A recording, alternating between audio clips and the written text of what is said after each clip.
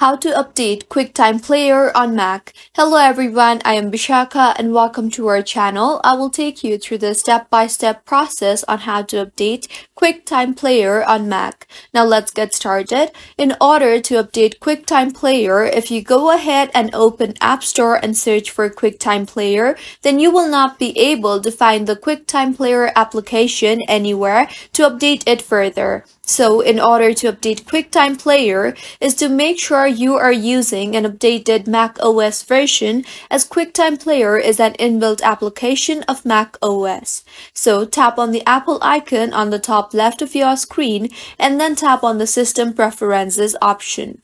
Here, tap on the Software Update option and make sure your MacBook is updated to the latest version of Mac OS in order to ensure all the inbuilt applications are updated to its latest version. And this is how you can update QuickTime Player on Mac. If you find this tutorial helpful, do subscribe to our channel. Thank you for staying with us until the end.